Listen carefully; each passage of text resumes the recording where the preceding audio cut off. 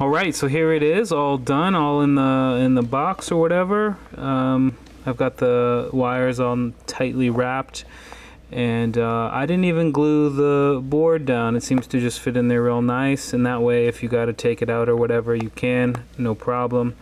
And this particular soap case is kind of loose, so I might put a piece of black tape around there or maybe on the side, something that looks good. But here it is with the water. You can see that the noise is working and both lights are working.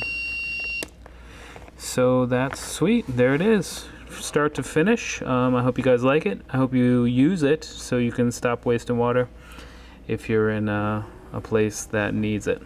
Anyway, we'll see you next time. Peace.